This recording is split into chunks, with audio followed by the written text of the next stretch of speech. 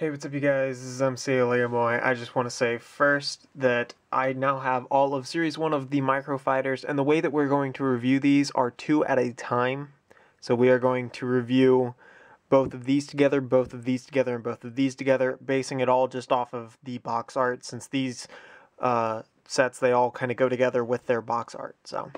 And that just kind of means that I'm not going to be spending 6 weeks on Microfighters. I mean, these sets, I'm not expecting them to be super fantastic and everything, but, you know, I don't want to spend 6 weeks reviewing all of these guys when I don't have to. And yes, that does mean that we are going over the X-Wing again. So, yes. Now we'll get on to this week's current review.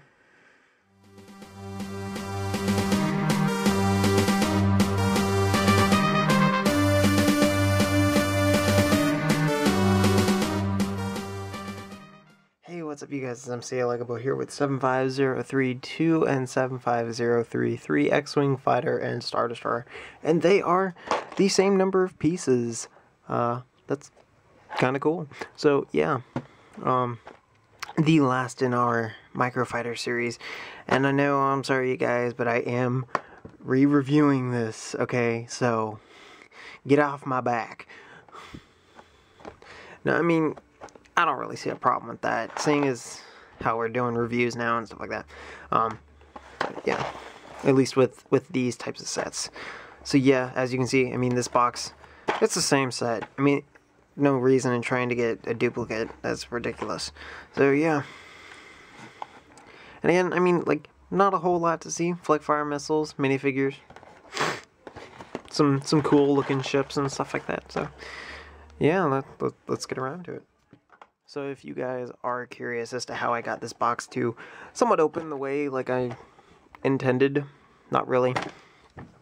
That's actually like the worst example as to how you should be opening up Lego boxes. But first, because these punch tab things, they're just awful.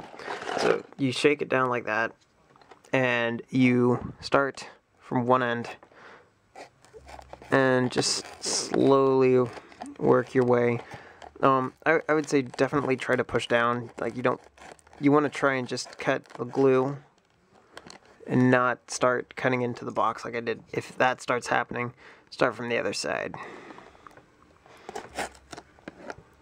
Alright, so you got that done. Then just cut right there. And remember, kids, do not play with knives. They are serious business. If you cannot handle a knife, or don't know where to even get one, find yourself a responsible adult to do this for you, because destroying your box is not fun. And if you try and do it the way I did, but you don't know how to handle a knife, you're gonna get all bloody, and being all bloody is something I don't want you guys to have happen to yourself. So, but yeah, that's how you open up these boxes. Again, I mean, pieces, not much to talk about, so let's actually get to a review. Alright, so, of the two, I've built this thing like 3 times now. Both are good builds. I think this was more interesting only because of the use of the snot style building, with the studs not on top style building. It's just, it's more interesting, it's fun. Yeah, going over this, which, I mean, I've already gone over, but still, if you guys haven't seen that video, then cool. We're going to talk about it. So, first off, pretend that there is a transparent cheese slope, a pink stud, a gray stud, and a 1x1 round brick, not brick, plate with a hole, also known as the Apollo stud. Other than that, I can't think of anything else. Alright, so here's a minifigure for you guys. Absolutely crazy looking, and I love it. All that detail, it's insane. And he comes with a double-sided face where he's like freaking out, so totally cool. and back-sided printing. I mean, it's just all out. It's crazy, and it looks awesome. And then you also come with an astromech droid head. People have always kind of been like, well, it comes with the droid head, where's the rest of the body? Come on. Some sets, they include that, but for something as small as this, I don't think they would do that. Only because, well, then you get 2 minifigures, and that doesn't seem fair, because there's only 1 minifigure and all the others, and I really don't care. You can always add it to the body of R4P44. Looks pretty good. So, yeah. And then the chibiness on this is definitely, like, pretty much on par with the AAT in terms of chibi factor. Like, it works. It really works. And maybe it's because I've had a few months to let it grow on me, and, you know, I've seen it more than all the other sets, but still. And then you've got the Star Destroyer. Oh, yep. There we go. I don't know. I'm not sure how I feel about the way that this thing is put together, and people with their ATVs outside, stop it. Like, stupid people with their ATVs, they drive up and down the street being all loud and noisy. So, yes, and then we've got an Imperial officer dude, or an Imperial pilot. What is he? He's an Imperial crew. So, yeah, all black, got the nice little headset thing going on. Here they come again with those stupid ATVs.